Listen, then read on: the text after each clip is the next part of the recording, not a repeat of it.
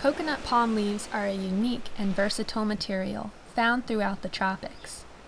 For weaving, you want to harvest one of the full-size leaves near the central emerging leaf. A variety of baskets and hats can all be made out of this amazing material. Just one leaf can easily make multiple items. Palm weaving dates back thousands of years.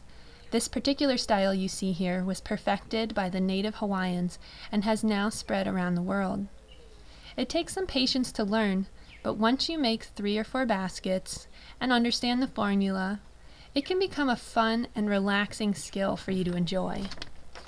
It's just nice to know that wherever you go where there are coconut palms, you can always have a basket or a hat to shade you from the sun.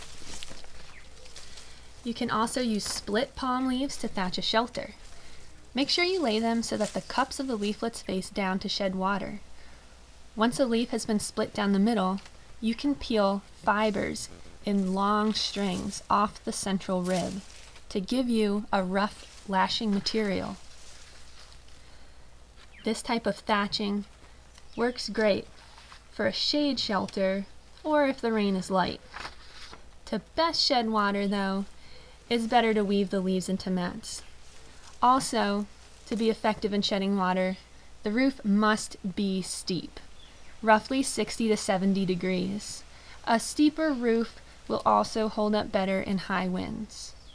We can all take a lesson from the native peoples of the Caribbean who built their shelters with steep roofs to withstand hurricanes. To split a leaf, start at the tip. Just grab the 2 leaflets nearest the end and pull them apart.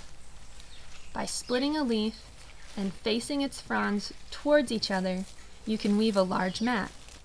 This way you can have a comfortable place to sit or lie down. It also makes for a clean place to prepare food on, which is nice if you're in a rustic situation with no table.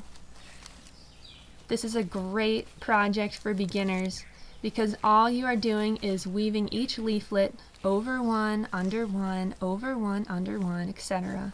until you reach the edge of the mat.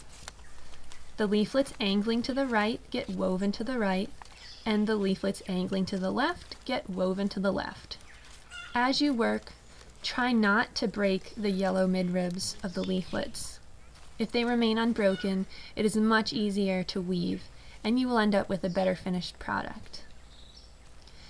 You can use just a portion of a palm leaf and with this same weaving concept wrap food into a neat package that can be placed in a steam pit.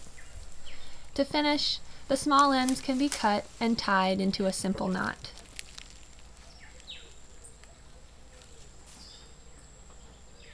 And here is the finished product. It even keeps you cool when you're lying down on it, as long as it is still fresh and green. When placed over top of you, it creates a shade shelter. It then doubles as a carrying case for materials that you need to transport. I especially like using it for firewood collection because it keeps it all together and leaves me with one hand free, enabling me to carry other important things.